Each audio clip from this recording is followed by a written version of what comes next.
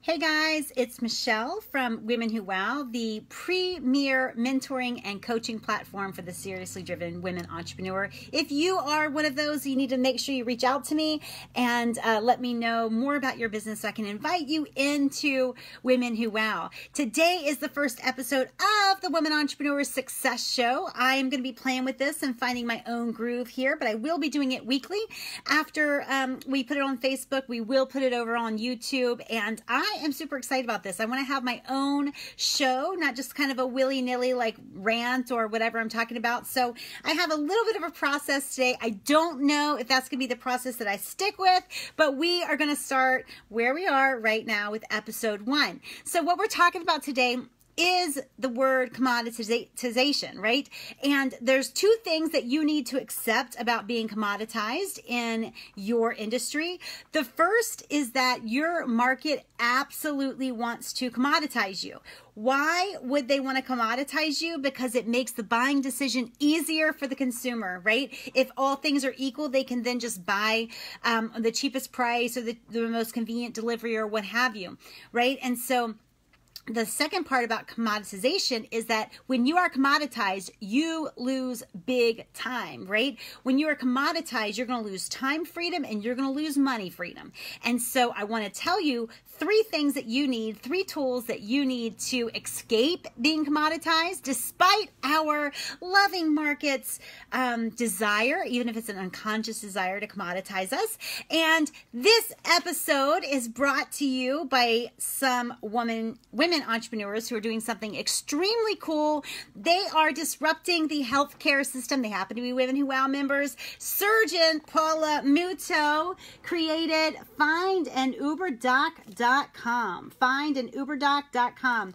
This is where you can go to have direct access to a specialist, to a medical specialist. So I've got 3 kids that were very active when they were younger, and they're very active now. But when they were younger, I always had to, let's say they sprained their ankle or hurt their ankle at a game, because you don't know if it's sprained yet. You don't know if it's sprained, if it's broken, if they're just overreacting. You don't know those things, right? So you're at a sports event, your kid goes down and they stay down. And so you're like icing and you go through the obligatory, night with your husband and your mom, maybe like, well, should I take him to the ER? Should I not take him to, well, let's wait till Monday morning. Well, what should we do, right? And the reason is you don't want to, it's not like you want to do your kids wrong, right? But you don't want to, waste a bunch of time, right? You first go to your primary care physician. They're going to take an x-ray. No one's there to read the x-ray, so you got to wait. If it is broken, you got to go to a specialist, right? Findanuberdoc.com actually cuts out all the middlemen. It does not matter what insurance you have. You pay a flat one transparent fee for your appointment with the specialist of your choice. You make that appointment online, you pay online, and you show up, right?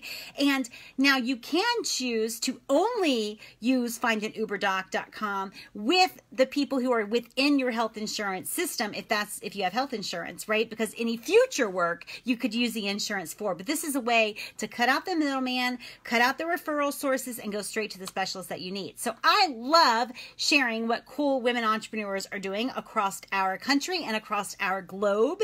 And so we're going to do that at the start of each and every Woman Entrepreneur Success Show. So today I want to thank Paula Muto and her team for creating findanuberdoc.com. If you know of a woman entrepreneur who should be featured here, definitely let me know what she's doing to change things up in her industry. But I want to get back to the purpose of our time together today. I want to talk about how to resist being commoditized, right? Being commoditized is a kiss of death for your business because it will eliminate your ability to command the fees that you deserve. It will eliminate your ability to set parameters around your work that you deserve and that actually make business fun for you and enjoyable for you. And the second thing you should know, as I said at the start, your market actually subconsciously wants to commoditize you. The way they think is actively trying to commoditize you. Why? Because when you are commoditized, they're buying buying decision is a lot easier, right? When you are commoditized, then they can name their own price. There's no sense of urgency. They don't have to like go by your rules, right? They just buy the lowest price and they get what they want. That's why even subconsciously, they might be trying to commoditize everyone they do business with.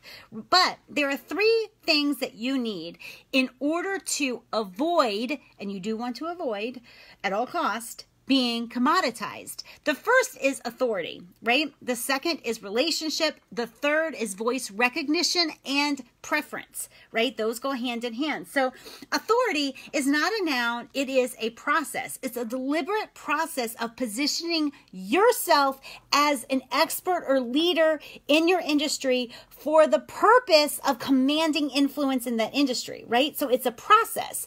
Building authority is not about just writing a book, although that can help you create authority. It is not about just a new brand on your website. It is not about new headshots. It is not about any specific association that you want to make with some other leader in your industry. It's not a one thing, and it's not a noun. It is a process. It's a deliberate process of positioning you as the expert or leader in your industry for the purpose of commanding influence in that industry. I saw someone recently who is selling a course on how to create a membership program. And she does have a membership program. Some people selling these things don't have a membership program, which is always interesting to me. But she actually does have a membership program, so kudos to her, right? But her numbers are different. They're concerning to me, right? So I have been running membership programs since way before they were cool. This actually has a point. I have something to offer you for like such a cheap price if you want it. But I've been running memberships since way before they were cool. And this woman is kind of new, but she is impressive. And I am talking, she has almost 700,000 followers on her Facebook page.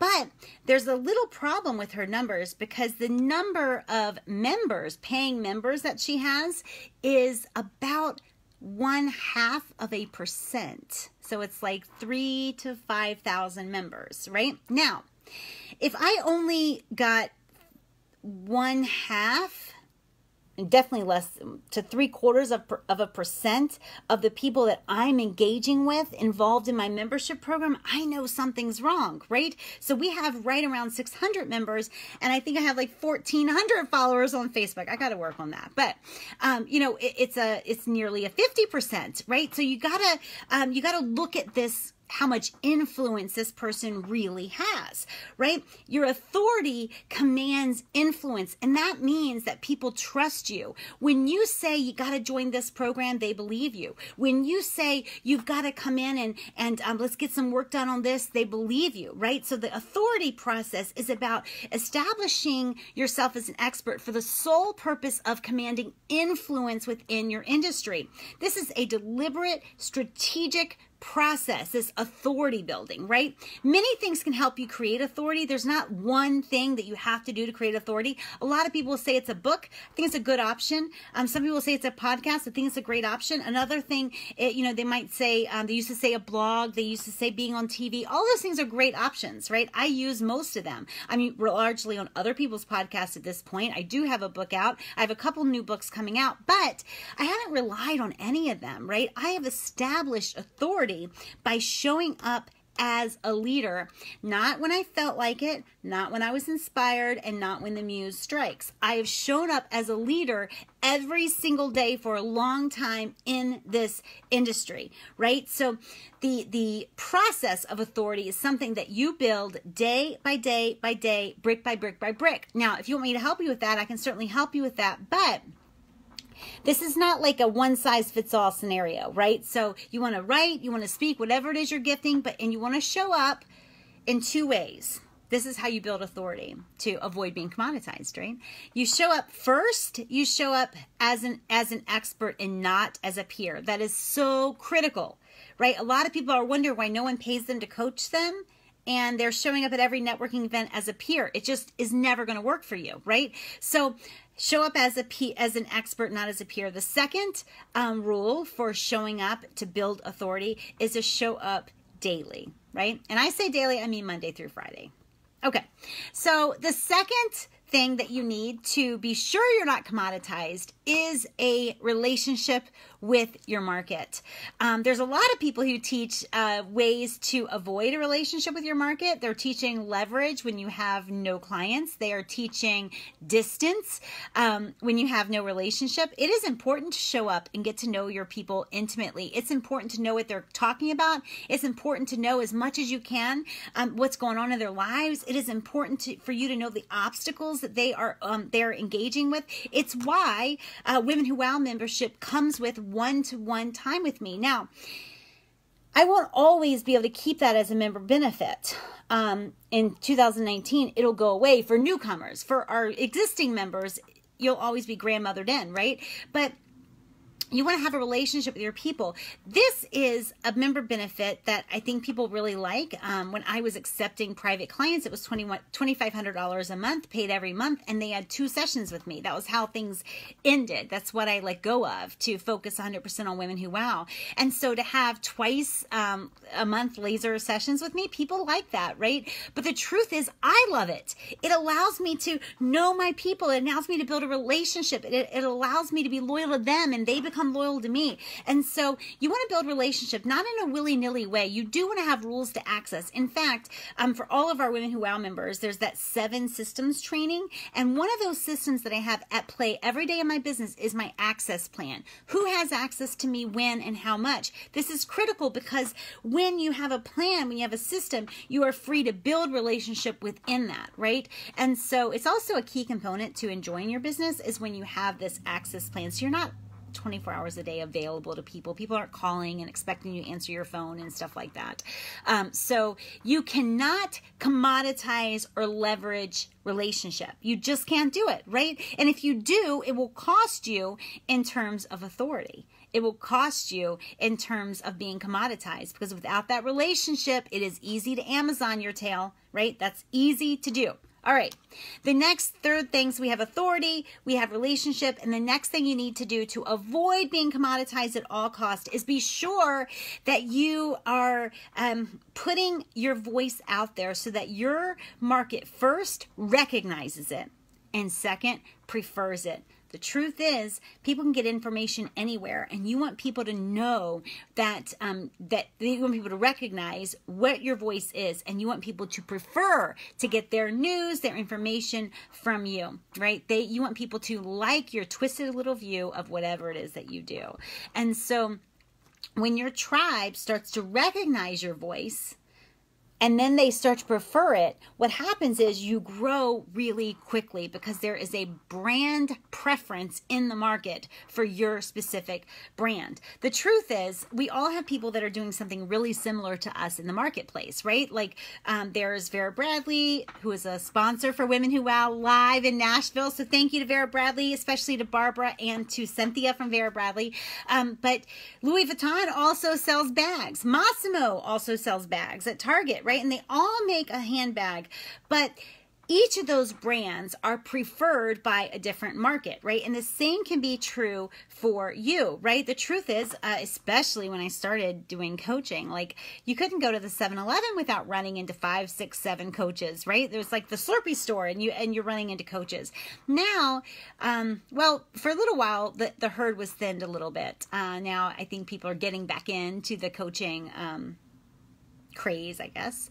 But the truth is, people preferred to be coached by me. They preferred my bedside manner, my no BS bedside manner. They preferred hearing from me because I wasn't going to tell them to put, some 7-step process in place, whether they liked it or not. They preferred to be coached by me because I had an eye for copy that would sell. When you have copy that sells and you are leveraged, your time is leveraged. You create copy pieces that are like little employees that you pay one time and they continue to produce for you over time. So I developed a voice preference in the market, and that's exactly what you can do as well with your showing up daily. The key here, not just showing up daily and not just showing up as an expert, but if you want them to prefer your voice, you've got to really let them hear it. And that means you can't water yourself down. You can't be a me too kind of person in the marketplace. You cannot be echoing what everybody else in your industry is saying. You've got to stand on your own twisted little view of doing what you do. You've got to be able and willing to let your real voice be heard, say what you're really thinking, even if it brings some haters. I had my first real dose of online bullying when I was in Tennessee. Actually, I posted something on my personal page, and then someone made a comment, and her comment was not bad, but I wasn't friends with her. I didn't know who she was, never had a conversation with her. She's not a member, and she's not a business owner. And other people were saying things back to her that I didn't think was so nice. And so I deleted her comment, and it deleted all the comments back to her. And somehow that made me a disgrace to women everywhere, right? That I wasn't letting women be heard, and I somehow have an obligation to give any woman a stage that I have built brick by brick. But anyway, the online bullying, sorry, I am talking some nasty messages, some threatening messages, I just never seen that. But not for me personally. But you've got to be willing to deal with some haters. You got to be willing to deal with some pushback in order to say what you really believe, in order to have your voice really heard. If your voice is so similar to everybody else out there, you will never get the voice recognition and preference that you need in order to have people lining up to work with you, let alone, you're going to stay in that zone of like hoping and praying that this client comes in and this client comes in and this client comes in, right? That is why people come to me, frankly. They don't want to learn how to get one client by one client by one client, right? Because that is not a fun way to live. They want to learn how to create demand for their voice so that they have a line of people waiting at the door. They get to cherry pick their clients and then eventually leverage, their content and their work into leverage streams of income for groups or events or what have you. So that is what I want to talk with you about today, but don't leave me, because I do have a deal of the week, right? And so the recap really to this is you do not want to be commoditized. It is the kiss of death for your business. Your market wants to commoditize you, and the three tools that you have at your disposal to combat commoditization at all cost is voice recognition and preference, relationship, and authority. And if you jumped in late, go back and listen to the video so you can see how to build each of those.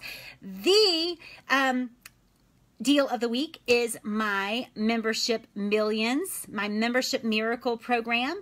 This is teaching people how I started Women Who Wow and how you can start your own membership program. It's sold for $497, and if you want it today, you can get it for $297. You just message me m.me/Women Who Wow and let me know that you want access to your Membership Miracle program.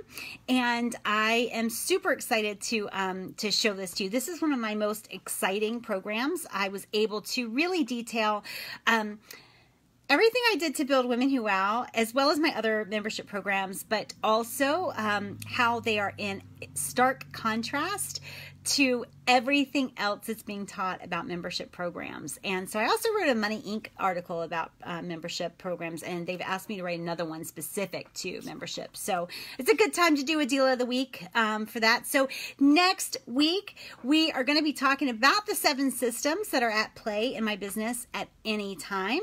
And every day, these 7 systems are at play in my business in one way or another. And so that's what we're going to be talking about next week on the Women Entrepreneur Success Show. So I really appreciate you guys being here. If you have a woman who should be featured, let me know. If you want the deal of the week, let me know. And come back and join me 11:30 roundabout on next Tuesday for another episode of the Women Entrepreneurs Success Show. Talk with you soon. Bye.